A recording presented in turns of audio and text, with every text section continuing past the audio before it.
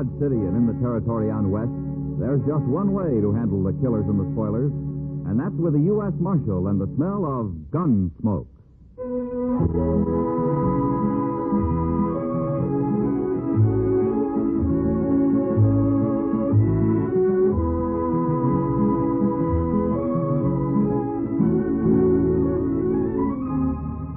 Gunsmoke, starring William Conrad, the story of the violence that moved west with young America. The story of a man who moved with it. Matt Dillon, United States Marshal.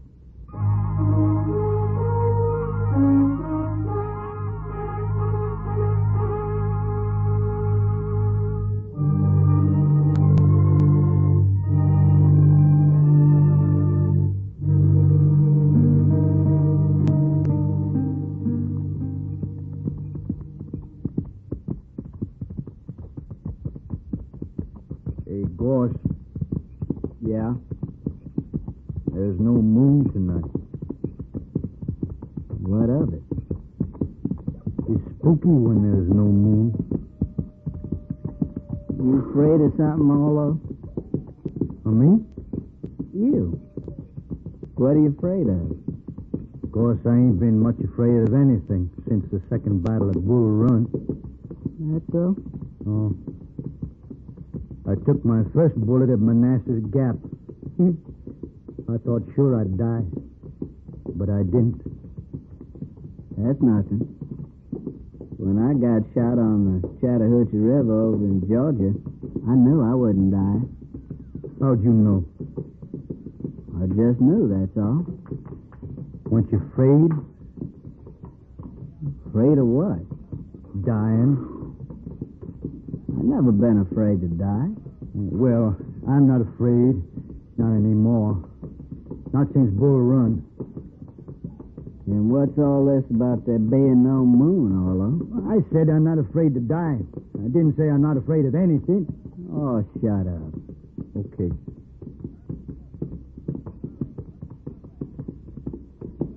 Hey, Gort. Yeah?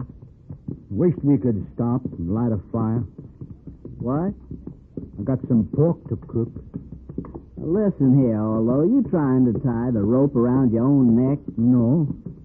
And eat your meat raw, you hear? Raw meat gives me the bellyache. You needn't worry about that, Arlow. Those people back in Dodge, they got a cure for bellyache. They have? They have. A lariat rope over the limb of a cottonwood tree. Oh, they ain't going to catch us. They will. You go building bonfires all over the prairie to cook your dang pork with. Well, I'll just build a little bitty Indian fire, Gort. Oh, shut up.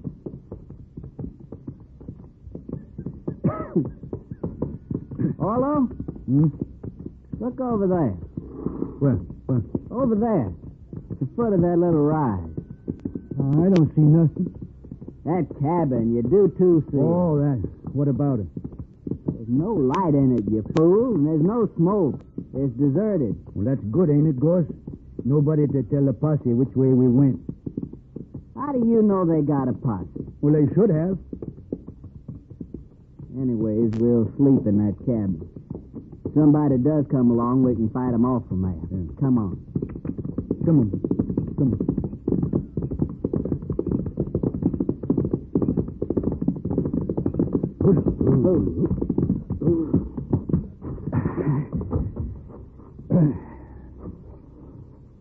It's big, ain't it, Gort? Big enough for us, anyway. Come on, maybe there's some food inside.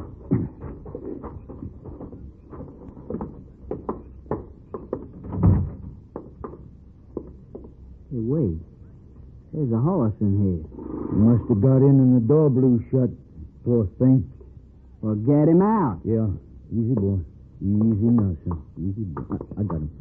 Now, outside, fella. Outside. Come on. There. Hey, that's funny. What's funny? That horse. He's all wet with lava. Lava? Hold it right there. Hey, there's somebody in there. Now get your hands up. What? You're framed in the door and you'll die if you make a wrong move. Now turn around and stand there. Now take your guns.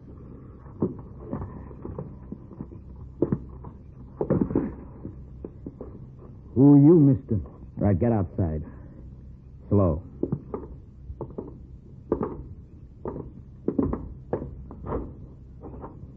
All right, that's far enough. Now you can turn around. All right, you, what's your name? Arlow. Arlow what? Just Arlow. And you? William Goss, but I don't use the William. I'll remember that.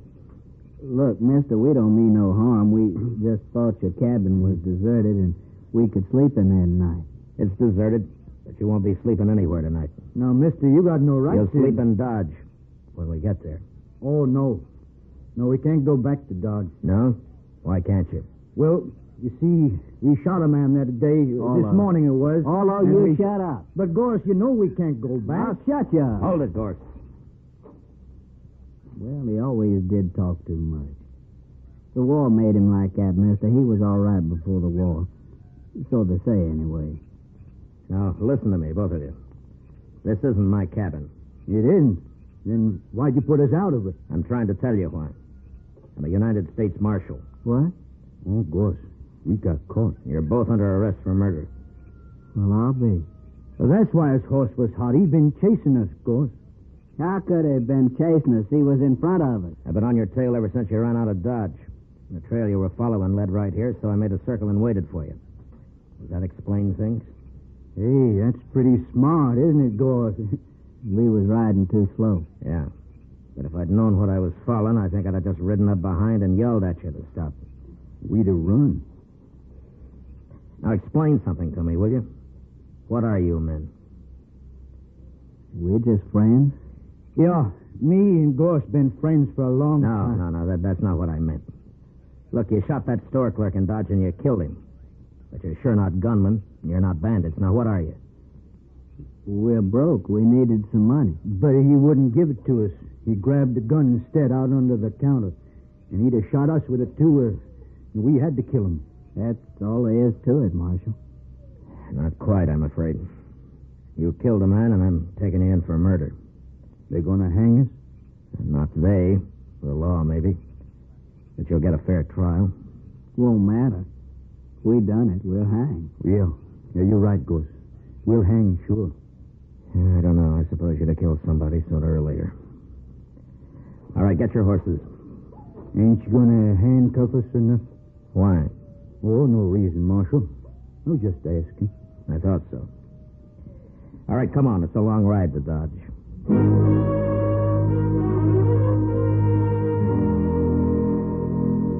It took all night to ride back to Dodge, but I didn't have to watch my prisoners any more than if they'd been a couple of riders I'd thrown in with on the trail. Maybe it was all their years in the war, in the Army, that made them do whatever I, as a marshal, told them to do. The idea of not obeying me never occurred to them. Next morning, I had Chester lock them up, and then I went off to get some sleep. About noon, I got up, ate something, and dropped into the Texas Trail. Sit down, Matt. Yeah, sure, Kitty. I hear you brought in those murderers. Yeah, I did. Well, aren't you glad? Yeah, sure, Kitty. I'm glad. Well, they're the ones, aren't they? You got the right men. Yeah, they're the ones. They did it. Matt, sometimes I don't know... Kitty, they're just a couple of not very bright men who've had too much war. I guess they just got used to killing. I don't think it means anything at all to them. Well, then They're what? not mean, and they're not vicious. They're just kind of loco. Well, that's what makes them dangerous, I guess. Marshal Dillon? Yeah. I hear you brought in two men this morning, Gorse and Arlow. No? How do you know their names? Well, everybody does by now. Yeah, I suppose so. They didn't do it, Marshal. What? They're innocent. They didn't kill that clerk. Who are you, mister? My name is Blaine, George Blaine. All right, Blaine, what's this all about? Oh, what I said, Marshal. They're innocent. You see, I and Ned and Lou, well, over there at the bar, we saw them just leaving Kelly's stable when that shooting took place. Would you swear to that in court? Why, sure, Marshal. How come you arrested them anyway? Well, I'll tell you, Blaine.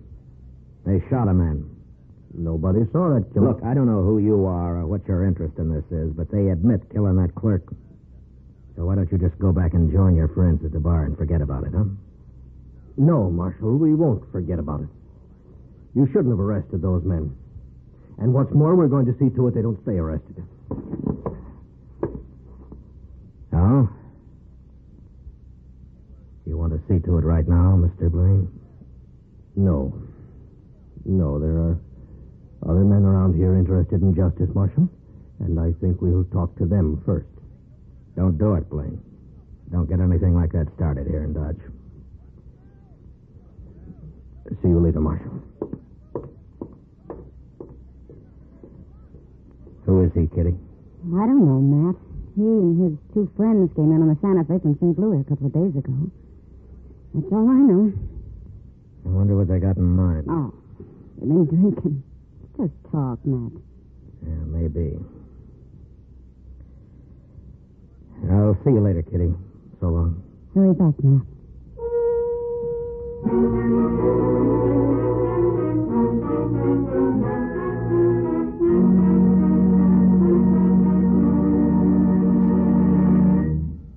We will return for the second act of Gunsmoke in just a moment. But first, tomorrow night, CBS Radio's Escape dramatizes a romantic conflict titled El Guitarrero, which means the guitarist. It concerns a Mexican musician who resorts to traditional and some surprising methods to protect his marriage when an American poet tries to steal his wife. Remember, it's tomorrow night on Escape, presented on most of these same stations by CBS Radio. El Guitarrero. Now the second act of Gunsmoke.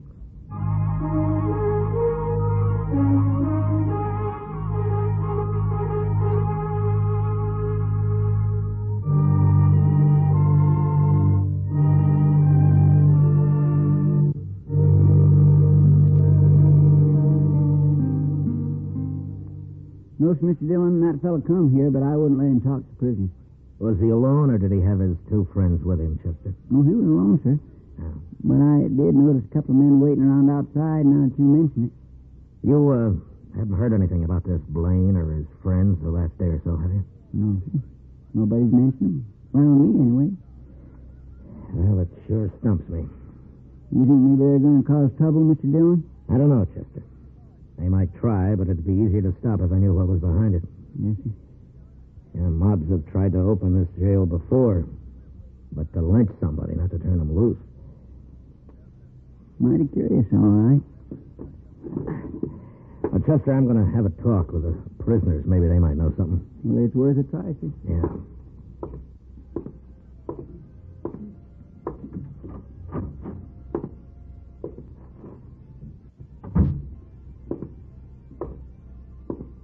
Hey, Gort.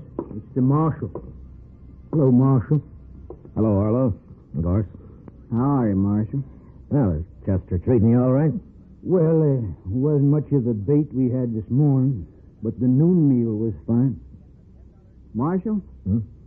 We get supper, too? Of course you do. Ed, when they going to hang us, Marshal? Well, Arlow, you haven't been tried yet. Nothing's going to happen until you have a trial. How long will that take, Marshal? Well, what difference it make, Gort, as long as we get fed every day? Listen, you men, I want to ask you something. Sure, Marshal. Have you ever heard of a man named Blaine? He's tall, has black hair. Blaine? Wasn't that the fellow's name who was here this morning, Arlow? Yeah, that's right. Blaine. Here this morning? Chester said he kept him out of here. Oh, he come around back, outside, talked through the window there. Seemed like a nice fella. Sort of crazy, though. Now, why do you say that, Arlow? What do you want? Oh, he kept saying he had witnesses and all like that. Said we're innocent. We shouldn't be in here. Well, what'd you tell him? Well, we told him how you caught us and what we did and all. We told him there wasn't any witnesses we could see. Just us. And that clerk. But we killed him. Sure, but Blaine was saying him and his friends saw us down by some corral or something. I don't know. He was all mixed up. Tell me, have either one of you ever seen this Blaine before? Oh, no, Marshal. Never laid eyes on him. And that's the truth. That's right, Marshal. Me and Gorse, we never tell lies. Yeah, I know. Did Blaine tell you what he's going to do? What his plans are? Nary a word, Marshal. Except he did say for us to set up a holler that we didn't kill that fella. Oh, he's crazy, that Blaine. I couldn't get his drift at all. Well, I'll tell you what it is, Arlow. For some reason that I don't know, Blaine wants you two out of jail. He may come here with a mob and try and get you out. Well, he can't do that. We're under arrest here. Yeah, I know. But he might try. What'll we do about it, Marshal? Nothing, Gorse, nothing. I'll handle it. You sure, Marshal? Let me know if you need anything, huh? Oh, we're fine, Marshal. Thanks just the same. Sure. Okay. I'll see you later, then.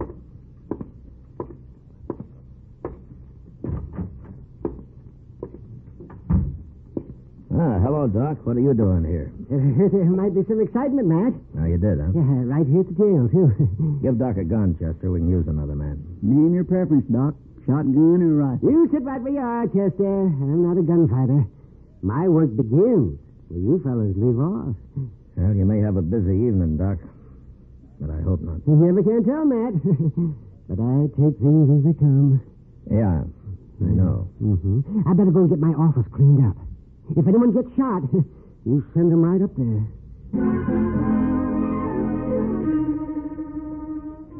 It doesn't improve a man's temper to spend the afternoon sitting around and waiting for a mob to form. A mob that's going to head his way when it gets its spirits high enough. Chester and I didn't talk much. We just sat and waited. Long about dusk, we saw a couple of dozen men gather in the middle of the plaza.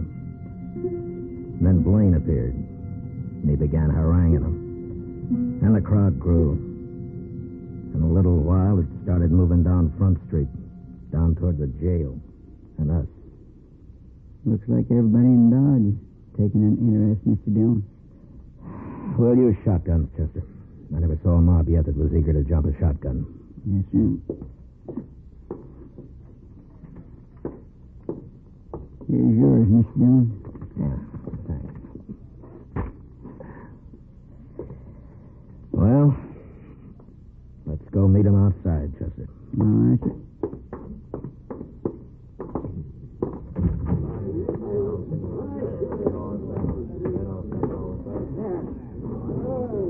Here, this is good enough. Pretty big crowd coming, Mr. Dillon. Maybe most of them are just curious. I sure am, anyway. What do you mean, sir? Well, I haven't got this Blaine figures, that's all.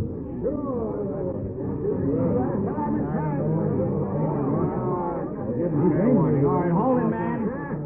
Hold it, man. I'll see if I can talk some sense into the marshal first. Well, Marshal, I was right. There seem to be a lot of men in Dodge interested in justice. We want Arlow and Gort out of that jail, Marshal. We want them freed. Aren't you going to say anything, Marshal?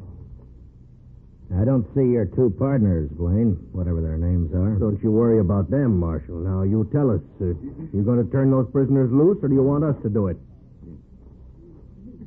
Well, speak up, Marshal. Which way is it going to be? All right. Now, you've all heard Blaine's story.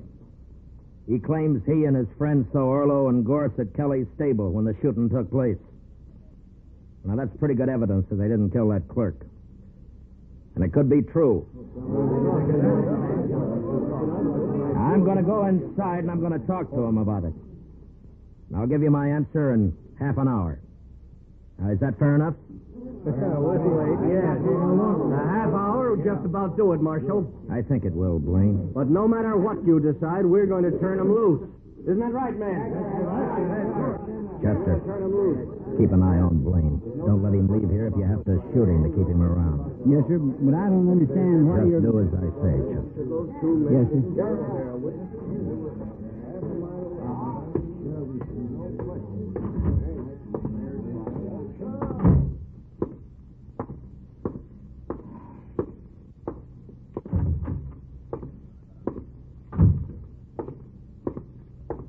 What's doing, Marshal? I don't know, Gort, but I just might find out. Dodge is a mighty strange place, wanting to turn prisoners loose. Yeah. I'll be back soon.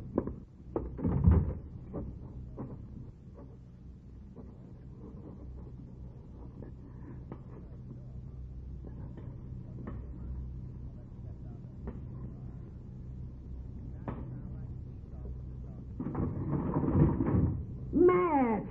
What are you up to? You're going to break my window with those rocks. Get on here, Doc. I need you, and hurry. Huh? Oh, well, sure, Matt. Stand under the window here, and I'll climb down on top of you. It's only a few feet. Okay. All right, come on, hurry. Yeah, well, what's this all about, Matt? Where are we going? We're going to the express company first. Well, what for? It's closed. Maybe not. Not quite 6. Everybody in Dodge is out there in the street. I was watching from my front window. Not quite everybody, Doc. Blaine's 2 friends aren't there. Yeah, right. Well, what do I'm you... working on a hunch, Doc. If I'm right, I want you as a witness. And we'll go back and show that mob what fools they are. Yeah, whatever you say, Matt. Yeah, but I haven't got a gun. Don't worry, I'll do the shooting.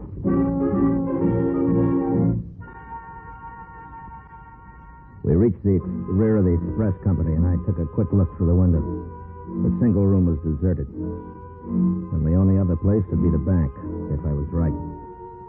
And I was. 2 horses were tied to a tree outside the back entrance, the door of which was ajar. I made Doc get around the corner of the building where he'd be safe. And I stood close to the door and waited. In about 5 minutes, I heard him coming out. Let's get that mask off. Yeah, we'll hide the stuff at the stable, go down and join Blaine. Hurry, Lou, we're late now. Get your hands up. This is a shotgun. Don't use it. You got us. Don't shoot. Well, you're not the fightingest men I ever saw. All right, I'll take your guns now, and don't try anything. And yours? Doc. Yes? Well, what do you know? Blaine's partners. You sure guessed right, Matt. Now, who's inside? We didn't hurt him, Marshal. Just tied him up. Who, I said. Oh, that old man, the banker. All right, go take a look at him, Doc. Take those money bags with you. But be quick, we haven't got much time.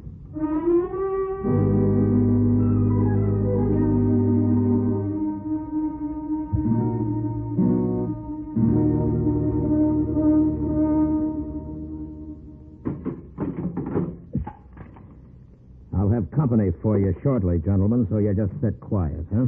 Blaine's going to be mighty surprised at this. Come on, Doc.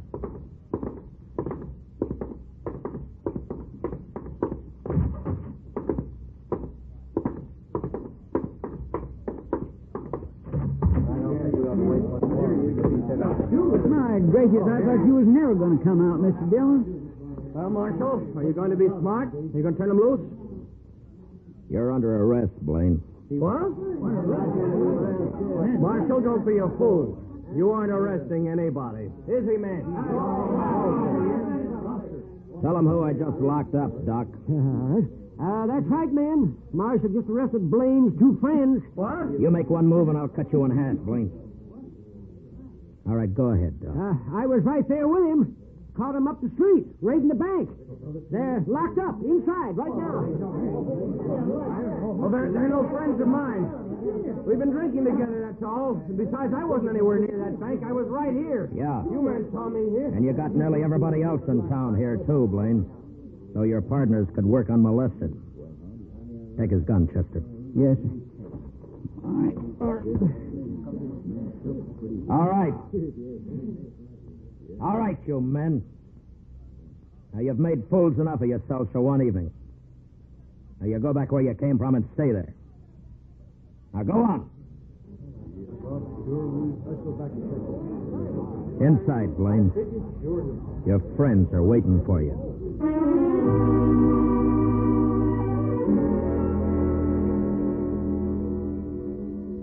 I never did find out just who Blaine was. He kept his mouth shut all through the trial. It could be that he'd never been arrested before. But anyway, he and his partners got 5 years. That's better than Arlow and Gort made out. They stood up and told their whole story as straight as I'd told it myself. I guess telling the truth was about the only sense of right and wrong that the war had left them. They weren't bad men, but they were dangerous. And early one morning, a month later, up in Hayes City, on the order of the court, Arlow and Gort were hung.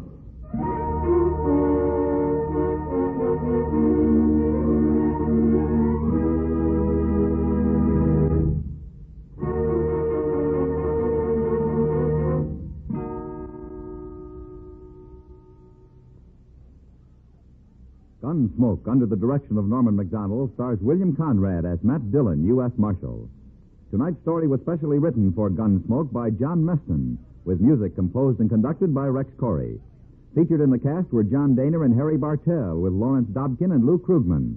Parley Bear as Chester, Howard McNear as Doc, and Georgia Ellis as Kitty. Gunsmoke is heard by our troops overseas through the facilities of the Armed Forces Radio Service. Join us again next week as Matt Dillon, U.S. Marshal, fights to bring law and order out of the wild violence of the West in Gunsmoke.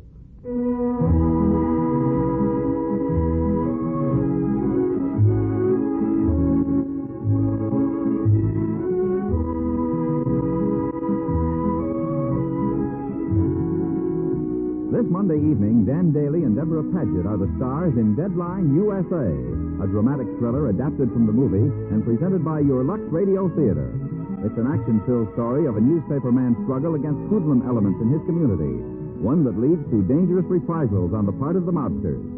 Remember, this Monday night over most of these same stations, CBS Radio offers Deadline USA on your Lux Radio Theater. George Walsh speaking.